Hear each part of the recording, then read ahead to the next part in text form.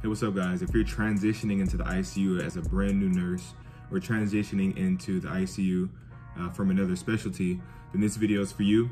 We're going to go over a couple of disease processes that are really important to get the foundation on as a new nurse in the ICU.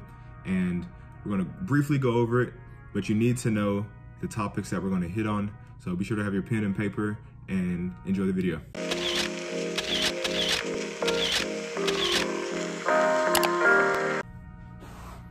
What's going on, guys? This is Cordero. Welcome back to A Couple Nurses.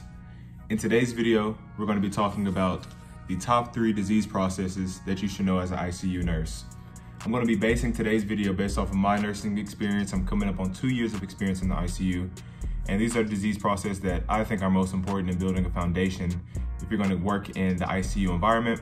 Of course, if there are specialties out there, burn units, trauma units, cardiothoracic units, neurology units that are all specialized in these certain places. But the thing about medical surgical is you get a good little mixed bag of everything, and this is just based off of my experience. If you haven't already, check out our other video, the top 5 IV medications that we use in the ICU, continual infusions, super important stuff. And today we're gonna review this question because I got it from Thick Sliced Basic.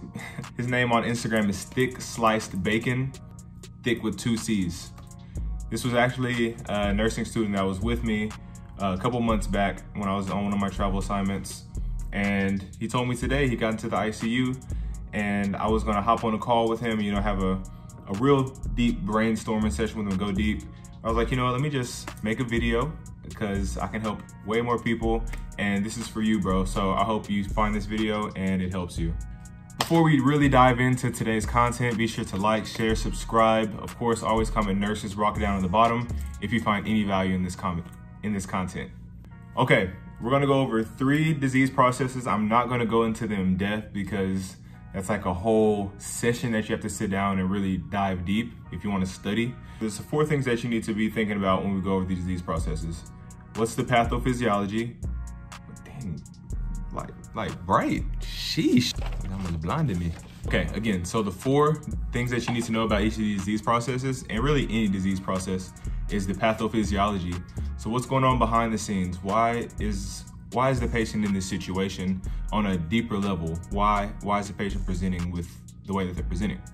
The second thing that you need to know about is the signs and symptoms. You really want to know what stage of the disease process is the patient in. Is this the acute phase? Are we starting to bounce back? Are things getting worse?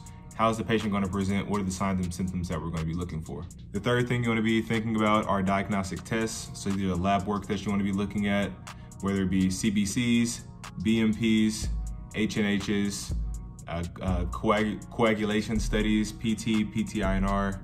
So you want to know with each of the disease processes, what are the lab works that are associated with it, X-rays, CT scans, all that good stuff. And then finally, another important component here are the interventions.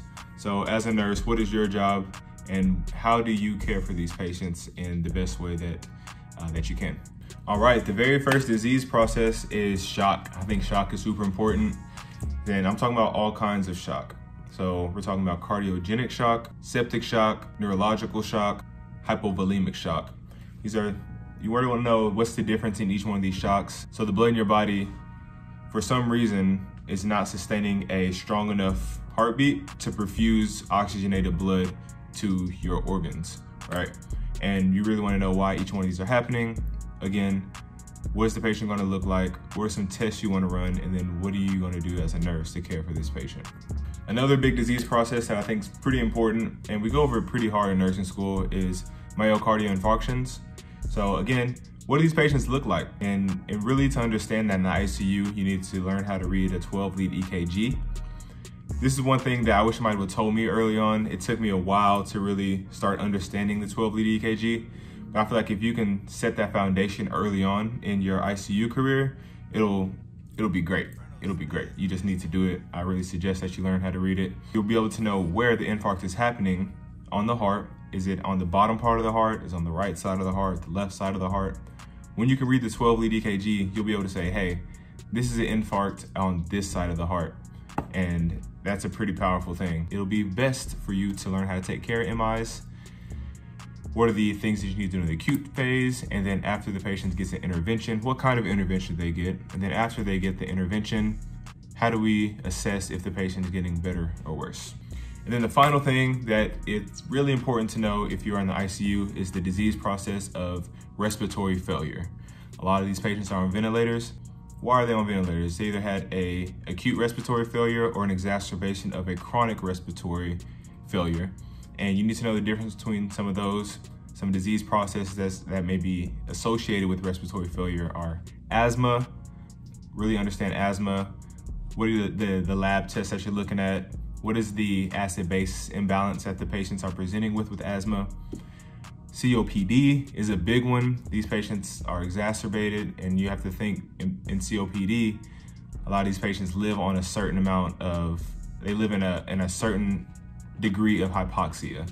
And that's a big thing to understand. You don't want to be oxygenating these patients up to 98, 99% on the SpO2. Take that into consideration.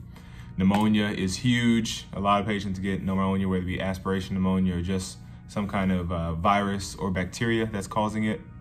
And then of course, pulmonary embolisms.